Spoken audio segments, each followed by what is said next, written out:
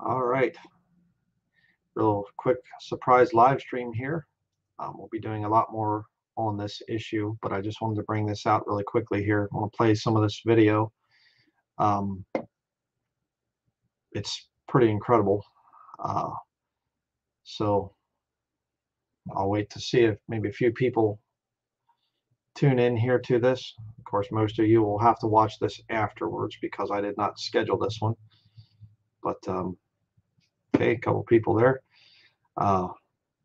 So we're going to get into this. This is 100% proof that the news media scripts their plans. If you haven't heard about this, it's pretty incredible. Let's play this real quick here. Emergency alarms and bells will go off. TV and radio stations will cut their programs. The stock exchange will close. Sporting events will be scrapped. Newsreaders will dress in black. RAF will be grounded. Parliament will be hastily reconvened. People will go home. The whole country will come to a halt. It will feel no less than a national emergency. And this all will begin with a single code phrase. London Bridge is down. It's been 66 Okay, so they're planning already to do this whole thing. Think about that. So let's continue. years since the death of a monarch in Britain and accession of a new one. King George VI died in 1952, making Queen Elizabeth II the new queen, and she has been holding the throne since then. At the age of 92, she is not only the longest reigning monarch in the history of Britain, but also the most loved one as well. 3 of the last 4 prime ministers were born after she came to the throne, and most of the living world's population has only seen one queen on the throne for all of their life, which makes her absence an unimaginable thought. As the law of nature dictates, her reign must end with her unfortunate demise sometime in the future, and when this happens, this will mark as the biggest event of the 21st century. Britain will lose. We'll see about that when the Lord comes back for his bride. We'll see about that. It's not going to be the biggest event, but just to show you, again, like I said, this thing's being planned for years in advance. But watch how detailed this thing gets. Lose the last living link with its former greatness, and the country will use this occasion to revisit its glory once again. The royal palace has been preparing for this day since the 1960s under the codename of Operation London Bridge. Okay, the greatness of the British Empire, by the way, came from the King James Bible. That's what it came from. So, yes, England was, you know, they used to say that the sun never sets on the British Empire. Well, that was true because Britain owned so much land and had conquered so many different countries.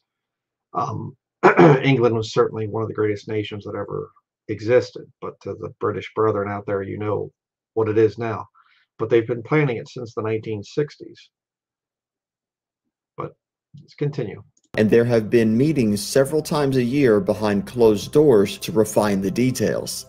The particulars of this grandest plan had remained a closely kept secret until Sam Knight, a journalist for the Guardian newspaper, interviewed dozens of people involved with a promise of confidentiality. Everything down to the last minute is carefully planned to give Queen Elizabeth a farewell, the kind of which the world has never seen, and most probably will never see again. So watch till the end of the video and let me know your thoughts in the comment section below. Secret protocol when the Queen dies. Yeah, get a hold of that one. In her final hours, the Queen will be with her family and a team of doctors led by the Queen's senior doctor, Professor Hugh Thomas. He'll constantly monitor her health and also consider what information should be made public. People will be notified about the Queen's health at a regular interval until the last bulletin, which may read something like this. King's life is moving peacefully towards its close. As it happened in the case of George V. George V's doctor then injected him with 750 milligrams of morphine and a gram of cocaine, enough to kill him twice over. So they killed the former king? Boy, there's a good position to be in. Hey, we need a media distraction. It's time to kill you. Isn't that nice? Overdosed on drugs. morphine, which is basically a chemically slightly altered form of heroin, and cocaine. You know, just trying to inject it into you enough to kill him twice over. Oh, he's dead. Oh, hey, let's have a big funeral. uh, Boy, wouldn't it be nice to be part of the British royal family? I don't think so.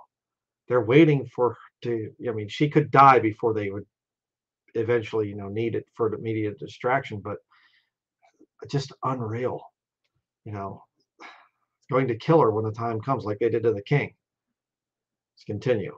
Primarily to ease the monarch's suffering and give him a peaceful, quick death in time for printing presses of the times, which rolled at midnight. It's expected Just in time for the printing presses.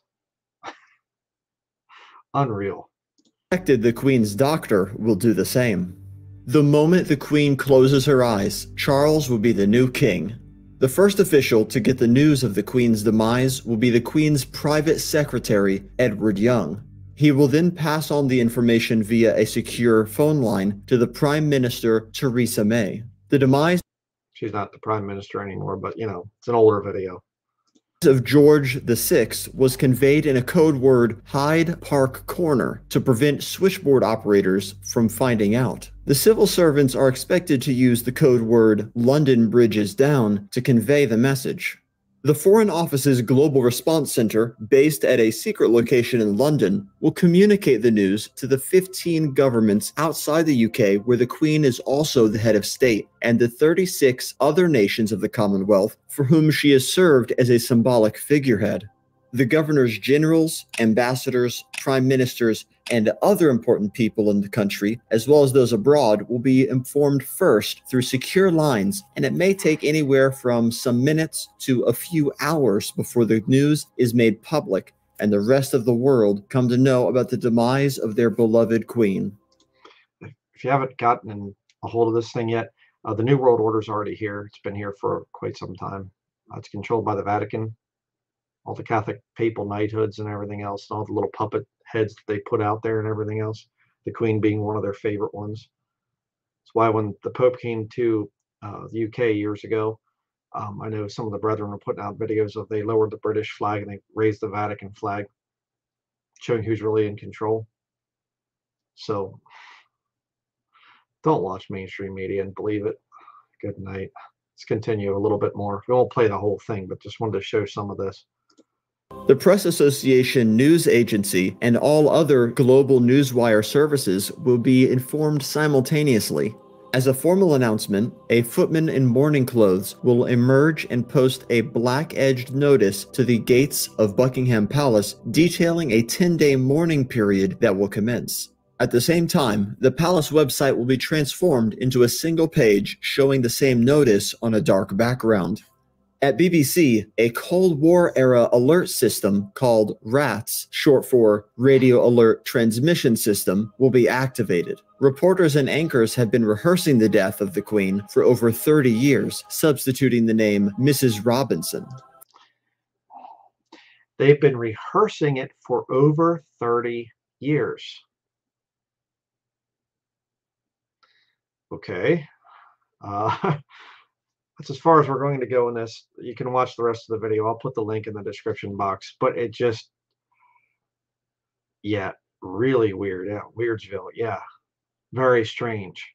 Extremely strange. I mean, just saw that video not too long ago, and I've been wanting to just do a video on it. Unreal. This whole thing here of the Queen dying and whatever else. Just so there you go with your news media out there. We had the whole thing go on there, last 2 years, the health crisis, and it was just, we're reporting on it and think it was all staged. It was all planned. Now, let me just say this to the brethren out there, saved brothers and sisters in Christ. What do you think that they have planned for when the catching up happens? If they're going into this much detail to cover up for when the Queen dies, what's it going to be like when the body of Christ leaves? Don't tell me that they don't know about it. Now, they don't know the exact timing. They don't know the exact timing of the Queen dying. But when the body of Christ leaves, they'll cover it just fine. Don't worry. God will send strong delusion, and these people will be the ones that help to carry it out. So just wanted to do a real quick video there, and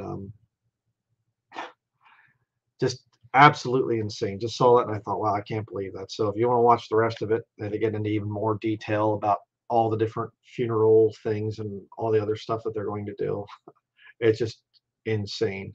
The way that this world, the deception of this world, in whom the God of this world hath blinded the minds of them which believe not. 2 Corinthians 4:4, talking about the devil being the God of this world. He's blinded people's minds, and right there is how he does it.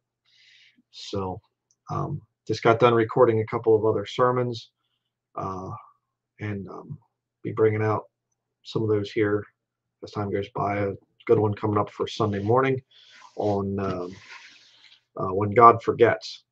Very important study. And so please keep us in your prayers, and we will see everybody in the next video. Thank you for watching.